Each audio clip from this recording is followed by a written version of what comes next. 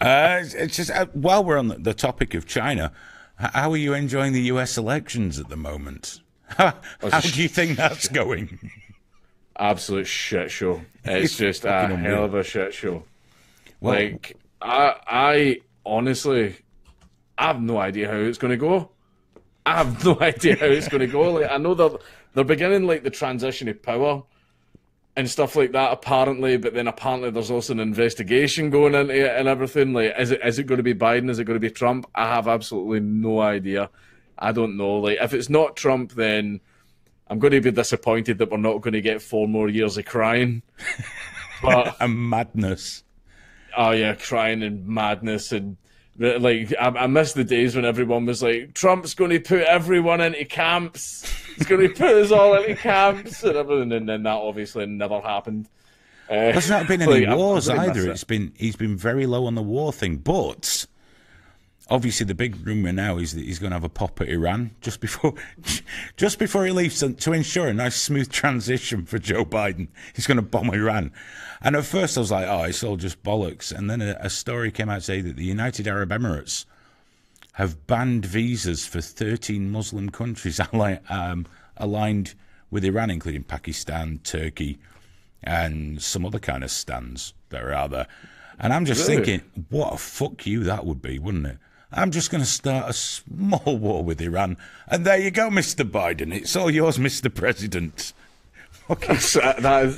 Is that the presidential world leader equivalent of taking a shit on your desk before you leave? Clean it up. How do you like that one? I mean, that would be the greatest fuck you ever won. I'm just going to start a war. Fuck it. Fuck it. I'm going to pardon Flynn and start a war. Fucking. I think what he should do is he should pardon Assange, pardon Manning, pardon Snowden, pardon Ulbricht, and then just drop the microphone and moonwalk out the White House. Have at it. Fucking deal with that. I mean, wouldn't you though? You know, it's difficult, isn't it? Because Donald Trump, not the sort of guy you'd want to hang out with very often. The man has a shit on a gold toilet. He's not one of the people.